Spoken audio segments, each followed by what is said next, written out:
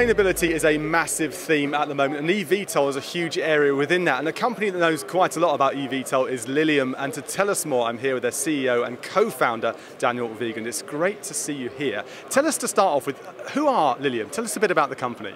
So Lilium is a startup. We're 7 years old, based in Munich in Germany. We're now listed with almost $1 billion of investment, and we are developing the world's first entirely electric vertical takeoff and landing jet. And what we plan to do with these airplanes is to create a new means of high-speed transportation on a regional level.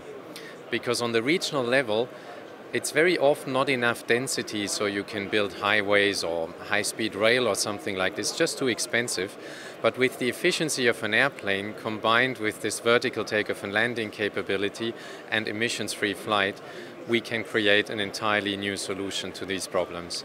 We talk about eVTOL, the E being the significant part, the electric part of it, and then you're talking jets. Now, electricity and jet engines, it's a tough marriage, especially with lithium batteries, because they're very heavy. So how do you go about addressing that issue?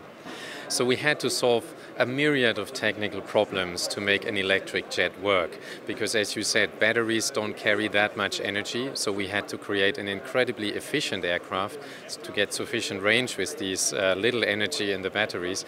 And you have to make everything super light, because batteries are already heavy and you still want to lift off vertically. So there's a huge amount of innovation that goes into these airplanes, but the benefit is also amazing. Today we have probably the hottest day in history of the UK, and the question for us as a whole society is how many more of these days can we accept until we switch to a sustainable aviation. And this technology that we are developing and using in this first vertical takeoff and landing jet here is also the fundament for any other electric regional aircraft. Be this an electric business jet or an electric commercial airliner, the underlying technology and knowledge is the same.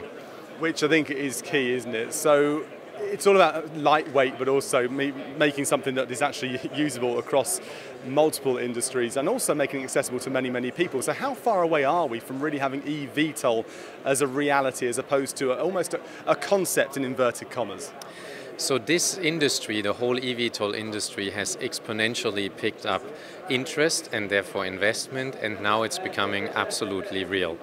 And we can see this here on the trade show. This is why we are here, because now we are moving from the engineering, innovation and design phase into actually industrializing these airplanes. So we're meeting a lot of suppliers here, and the interest in electric aviation in general has skyrocketed if you compare to 3-4 years ago.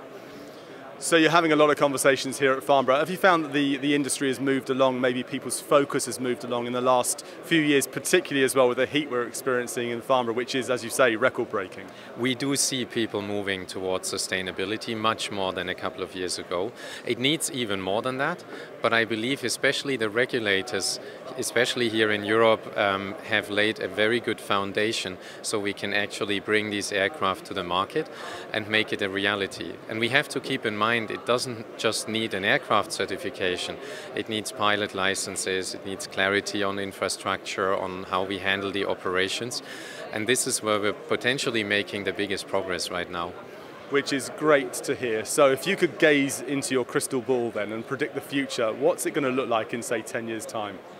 I believe in 10 years from now, eVTOLs will be part of a normal aviation community and a normal operation.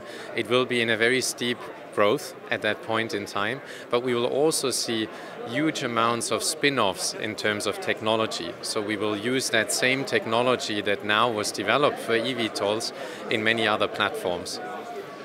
It's an exciting time. Daniel, thank you very much indeed for talking to us. Thank you. It's a pleasure to be here. Thank you.